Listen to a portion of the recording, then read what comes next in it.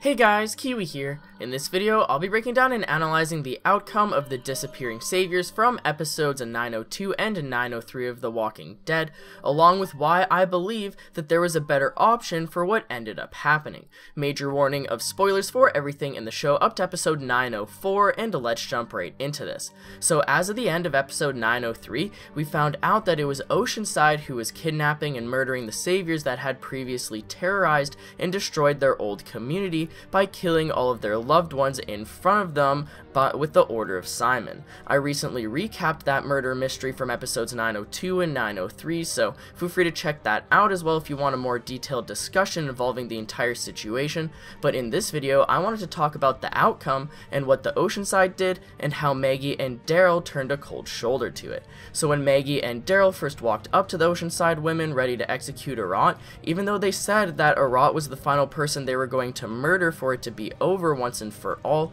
Maggie made the solid point that it wouldn't be over afterwards for everyone else, as the saviors would quit cooperating with everyone and continue the drama between each other as they forever wonder who the murderers were, never truly being able to trust the other communities again. Now, since Maggie and Daryl didn't convince the Oceanside women to spare Arat, and they didn't decide to give them up either, they just walked away and they kept the murders a secret with the Oceanside.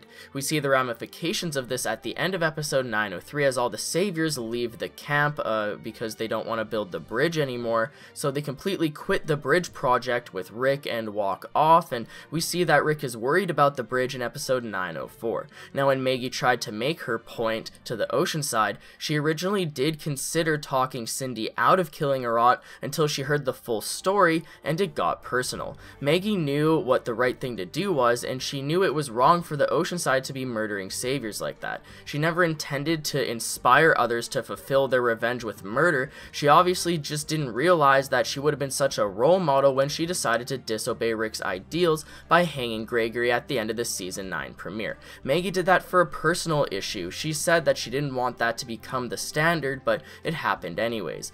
Daryl and Maggie knew that allowing Arat to be murdered was technically wrong, but they both had their own reasons to want to give a bad savior a death sentence. Daryl has his own reasons due to being tormented and terrorized as a prisoner to the point that he snapped and wanted to straight up murder and clear every single savior Morgan style. Maggie also has a vengeance against them due to Glenn obviously, but she also ends up relating to Cindy's story of revenge as it hits home with her in regards to Glenn as well. Maggie compares Cindy getting revenge against Arat for her 11-year-old brother and mother to Maggie herself getting revenge against Negan for Glenn. Now, during the season 8 finale, Rick made the decision on his own to spare Negan's life, not giving Maggie a say in the matter. Although Rick may have been making the morally correct decision to set an example for everyone else to create peace, Jesus is correct in the way that Rick was wrong to make a decision all on his own that wasn't his to make. Rick prevented Maggie from getting the satisfaction and gratification of being able to decide Negan's fate for herself, so she didn't want to stop Sydney and steal her opportunity for revenge like how Rick had previously stopped hers. Not only that, but Arat admitting that she said no exceptions to Sydney right when she killed her brother was icing on the cake for Maggie, because that's exactly what Negan said right before killing Glenn. Now, a ton of saviors idolized Negan. They tried to act exactly like him to impress him, along with the fact that they always said that they're all Negan as an intimidation tactic, meaning that they should all act like Negan as well. So although Arat most likely only said no exceptions and followed the rules because she knew it was something Negan often said, it still was a horrible thing to do, and it definitely hit too close to home with Maggie, especially because of the whole Glenn thing, and along with Daryl because he's the one who punched Negan in the face, causing him to say no exceptions and kill Glenn. Since Daryl felt so horrible about this, he felt so guilty to the point that he felt like he didn't even deserve Maggie's forgiveness. There was that whole scene about it. So during this Oceanside Arat situation, Daryl was obviously completely down to take Maggie's lead here and give Arat the cold shoulder. Although Arat probably did deserve to die for what she's done, every life does matter and she should have been imprisoned for what she's done in the past, not murdered.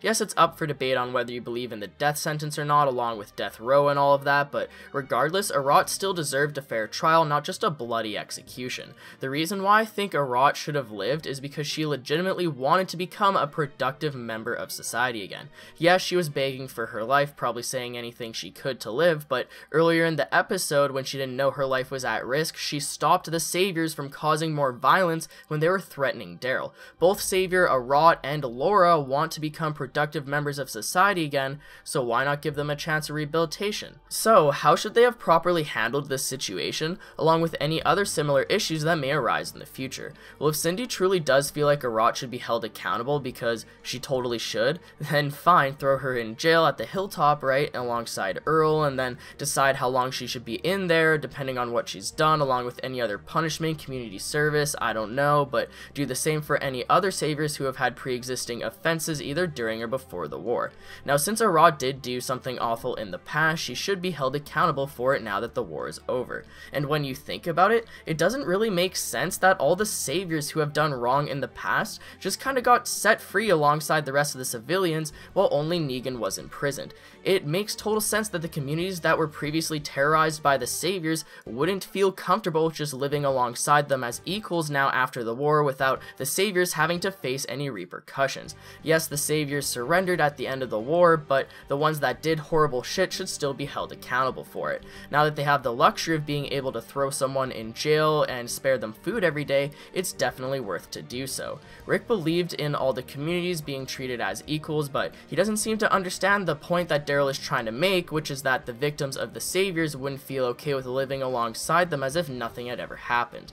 They're just not ready for it yet. It's understanding that there would be everlasting grudges between them for what they did, both during and before the war, and they should have to pay the price for that. Most of the people living at the sanctuary were just civilians and workers. They're completely fine. It's just the actual Savior grunts and lieutenants that should have to pay for their crimes against humanity. What they should have done was round up all the Saviors and allow any civilians to accuse them of their atrocities. Innocent until proven guilty though, so throw the Saviors like Arat that have done wrong in jail, decide different imprisonment punishments depending on the different crimes. Make maybe random but fair juries and set up a court in the town hall of Alexandria or something. Create jobs where there are judges, lawyers, prosecutors to fairly argue each perspective and give everyone a fair shot. I know this isn't Better Call Saul, but hey, they have the luxury to do this now, right? Maybe some Saviors only did bad things because they were forced to by Negan, maybe they would have gotten in trouble with Negan otherwise, or maybe they did just want to make a good impression with him. I'm not trying to sympathize or play the devil's advocate with the Saviors because they are assholes, I hate them, they should be held accountable, I've said that, but it's worth hearing out their defense along with hearing out the victim's side of things, along with any witnesses that may know anything about the crime. If someone like Sydney has an issue with someone like Arat for what they did, take them to court, as funny as that sounds in a post-apocalyptic situation, and decide what their punishment should be if necessary, which for Arat it obviously is. In Arat's case, she definitely deserves some sort of punishment in order to give Cindy some peace of mind and just the Oceanside group in general, but Arat genuinely seems to want to have a shot at being an equal civilian again. As I said before, just like Savior Laura, Arat didn't want things to go too far because they didn't want violence, they didn't want to make a negative impression on themselves, they just didn't want to make themselves look bad in general. And that little bit of initiative shows me that some Saviors that were previously assholes can eventually come around to the way of living that Rick Grimes has envisioned. It's just that some of them need time to fully transition over into an equal way of living. If an asshole Savior genuinely wants to change and become a productive member of society again, I say give him a chance. Look at Alden, for example. Maybe they should stay in prison for a long time if they have done something wrong to eventually be let out with community service and probation, but they should be given a chance to be rehabilitated. Back in earlier seasons, our main characters didn't have the luxury to lock up prisoners and have the spare housing and resources to feed and imprison multiple criminals, but now that this is finally a possibility in the new beginning, they should take advantage of it. The question of whether or not to kill a prisoner or let them go has been a huge moral question in the show since season 2 with Randall, as Dale tried very hard to get the group to reconsider killing him just because they were afraid to let him go in case he came back and attacked with his goon friends. It was at the beginning of the apocalypse, they didn't have a proper jail to keep prisoners in, let alone the resources to give extra food to a prisoner every day. Even in seasons 3 and 4, when they had the prison with literal jail cells to lock people up in, they were barely set up comfortably, and even when they finally were, it didn't last long enough for that to become a serious question of debate.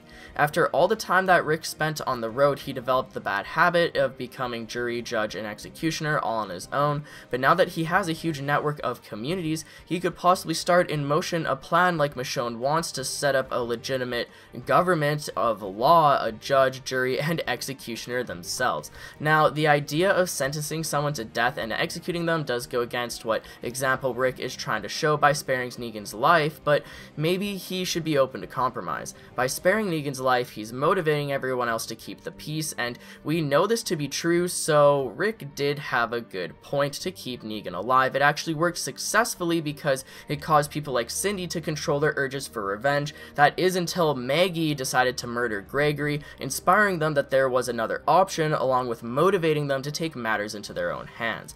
Maggie killing Gregory inspired them in such a way where they didn't even think that murdering and executing was a viable option under Rick's command until Maggie showed them that it was. Rick's way worked until Maggie messed it all up, hate to say. Maggie executing Gregory was very situational. She didn't mean to make an example out of him, as I said earlier, and even if they did allow there to be a death sentence for people like Gregory or Negan, it's not like they'd just randomly kill Negan out of nowhere. That'd make them no better than him. They'd hold a fair trial with tons of witnesses, loads of evidence piled up. It'd probably be a huge case that would take ages to sort out, most likely with all the other saviors getting sorted out before he ever did, but at least he's given a fair trial.